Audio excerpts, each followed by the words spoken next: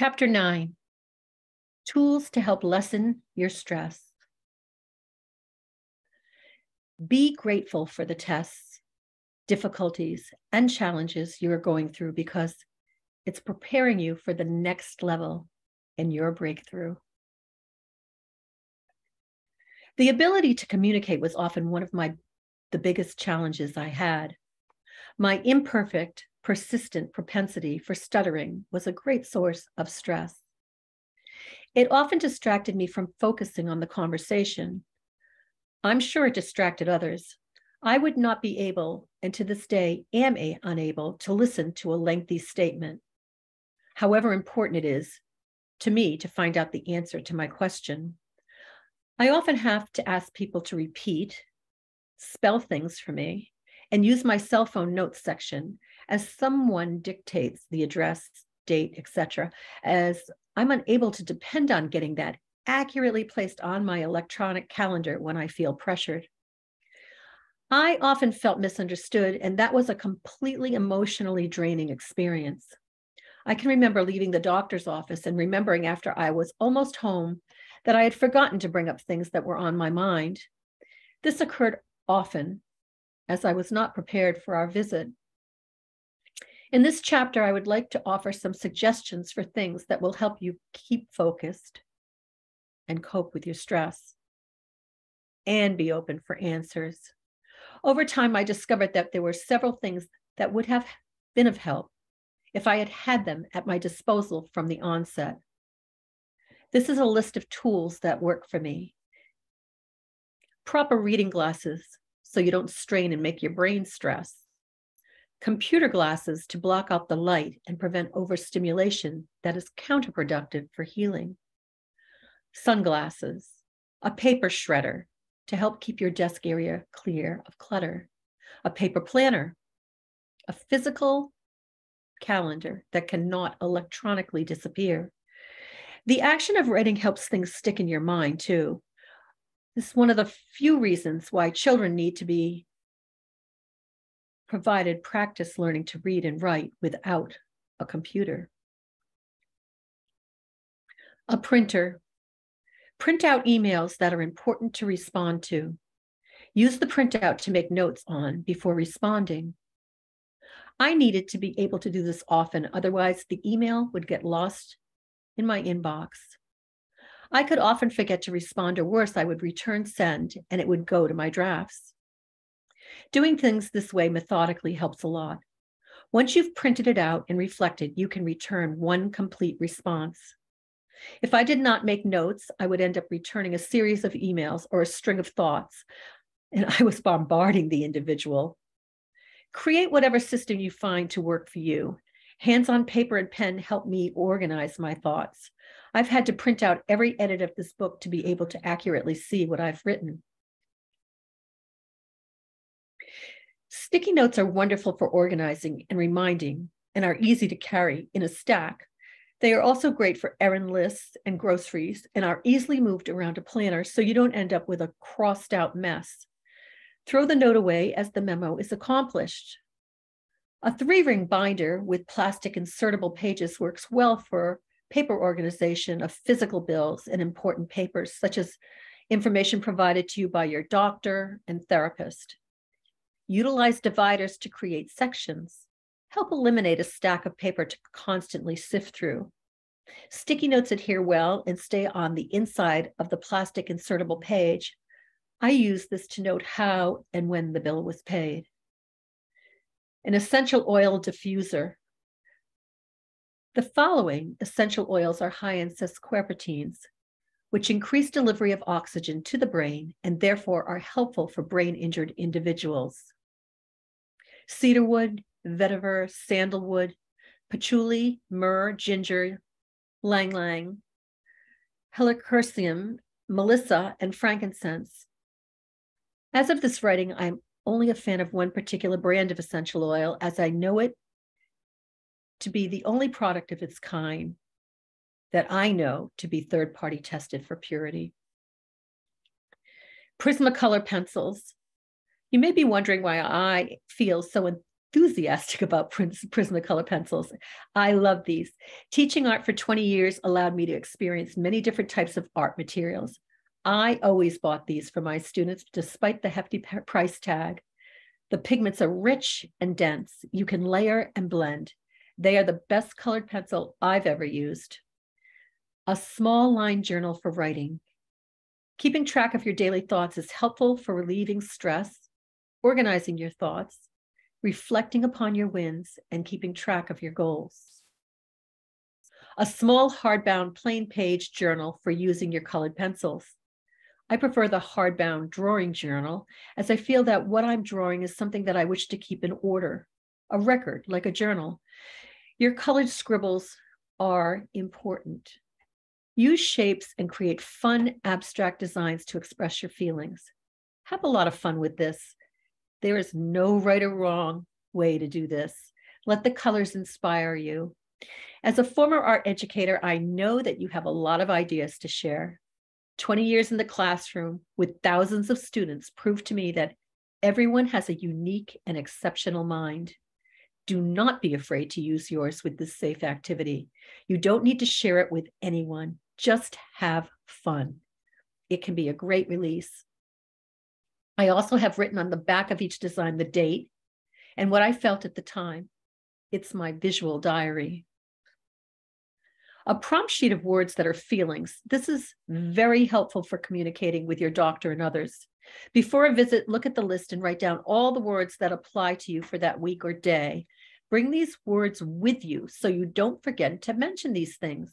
Your thoughts and your concerns are important to share. The people who are trying to help you will be grateful for that information.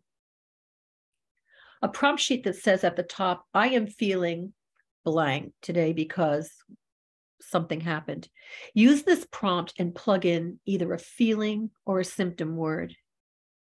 The prompt sheet listing symptoms you are currently experiencing. Don't we like that?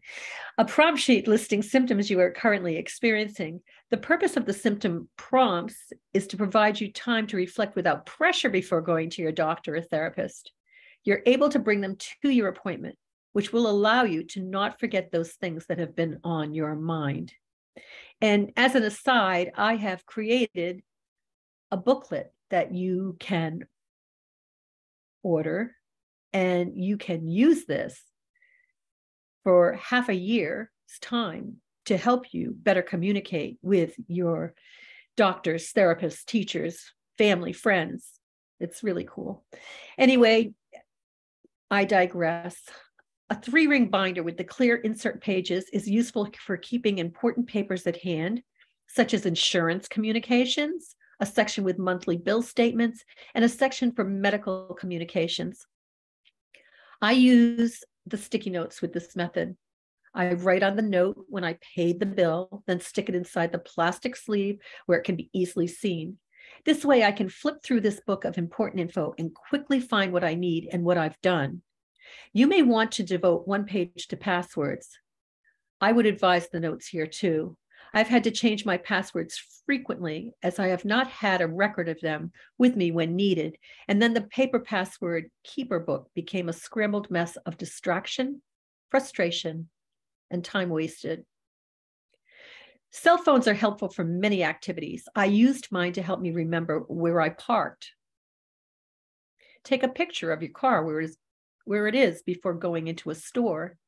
Use the Notes app on your phone to keep a shopping list or the name and description of someone you need to contact when you get home. I now have my email on my phone, which is helpful for keeping current throughout the day and for sharing photos and files. I couldn't have managed this initially post-injury. I also have my name, address, and phone number in the contacts section. This makes it easy to share when I meet people who request my information. I used my cell phone camera every day. It was a self-imposed assignment. Finding a picture and posting it on Facebook with a quote fulfilled my creative urge while not being too physically or mentally draining. It was fun, and having fun's important. Classes. My children gave me an incredible gift, which helped counteract the alienation I experienced. They rented me a studio space where I could use clay. This was a familiar activity, and the revisiting of that memory and skill brought much peace and a renewed sense of accomplishment into my upside-down world. Is there anything that you have wanted to revisit and could, now that you have the gift of time? If there is a class that you've been thinking might be fun, do it. I took a 3-day fly fishing course, and although at the time I could not sit in the bright room for long during the presentations, or remember much that was being said, I had a great time learning how to roll cast and engaging in brief interactions. I'm a kinesthetic visual learner.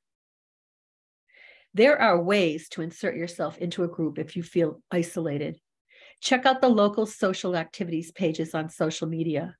Find those people who are doing what you would like to be doing and join them. Finally, I would also encourage you to provide permission to 2 people who you trust to be able to communicate with your doctors about you. My son said that was one of the most frustrating things for him, as he had no idea what was actually happening, nor could he ask the doctor. I was really a first-class mess. I stuttered, repeated myself, and could not remember basic information, such as what I had done 2 hours before, the day before, or what I was supposed to do. The list is endless. All this time, most everyone thought that I was fine because I looked fine. It's a difficult injury to evaluate. Traumatic brain injuries bring on all different types of dysfunction. I recommend that you consider giving your doctor permission to speak with someone on your behalf. Know that this can be changed at any time. You're in charge. I wish that I had done this so my family had a better understanding of what my challenges and needs were. Always ask your doctor to provide you with your record for each visit. That way, you can reflect yourself if you have not designated anyone to be part of the process. It gets tiresome trying to explain things, and this creates more stress. I think you know by now how stress is not helpful in traumatic brain injury recovery. Before a doctor or therapist appointment, use your word list and link below to jog your mind before the appointment. It may be difficult to keep track of everything you are experiencing between appointments, and it's often easy to become distracted and forgetful as to what you may need to discuss once you are with your doctor. Sometimes pleasantries get in the way of business. Refer to your journal, your notebook, or your sticky notes that you've created since last seeing this professional. Then date a page in your journal and write it all out. List everything that you're experiencing.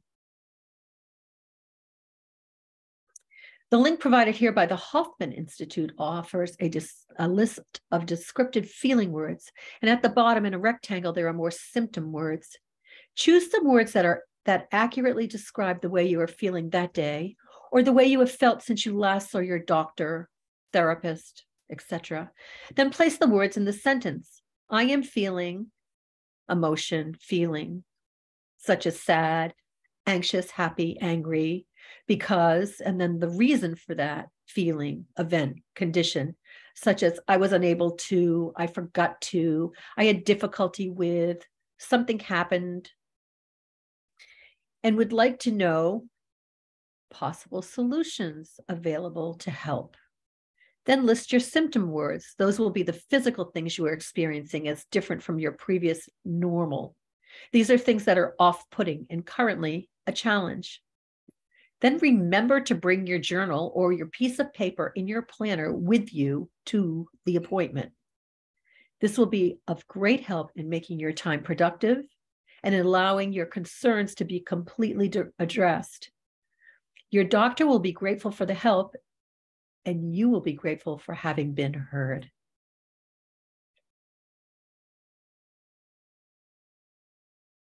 Then I list all the symptoms, and I will put those below this video.